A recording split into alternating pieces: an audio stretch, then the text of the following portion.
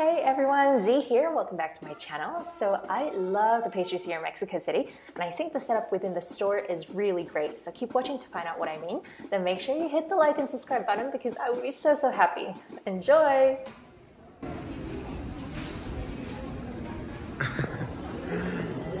What are you gonna take?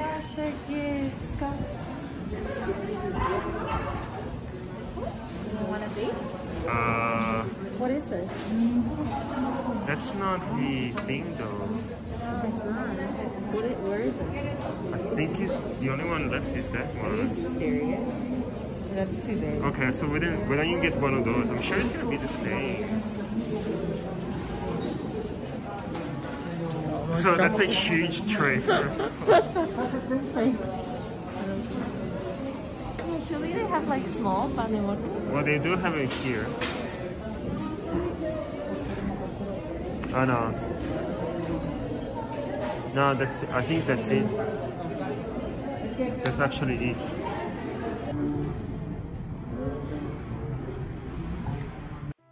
So what you see people carrying here is all these pastries from Pasteleria, Cdad. It was so close to our Airbnb, I could literally locate our Airbnb just seeing these people carrying these boxes. So here I'm lining up, so there was, safe distancing everywhere. I have my temperature checked, a bit of sanitation, and they always have these things where you wipe your feet every time you go in somewhere. The place was actually really packed, and but don't fret, like there's always so much coming out. The production is just insane. So you take a tray, you take your tongs, and then you just walk around and kind of grab anything you want. Everything is in the benchmark of around 5 to like 15 pesos, I would say. And there's just so much variety, and there's actually different pastries based on the day that you go there. They have really big pastries, as you can see, and then on this side they had like cookies, shortbreads. They sell them by half a kilo or the kilo.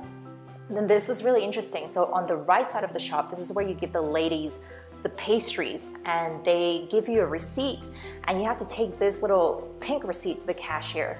You then pay for it, and once you do, you bring it back. The proof of payment, you give it to them, and they give you your pastries. So I love this concept because there was never like cross-contamination between money and your goods. So it's so smart, and it keeps the flow of the whole store moving really smoothly.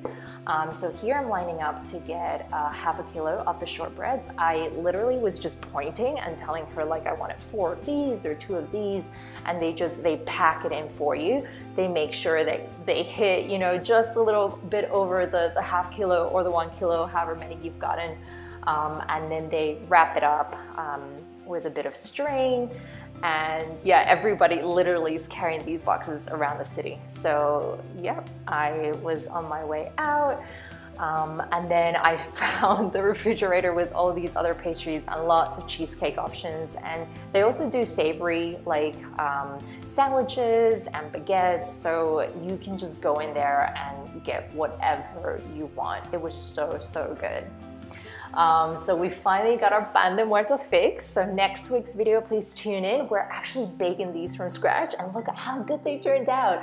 It is such a fun experience. It was an Airbnb experience, so we'll see you next week. Bye.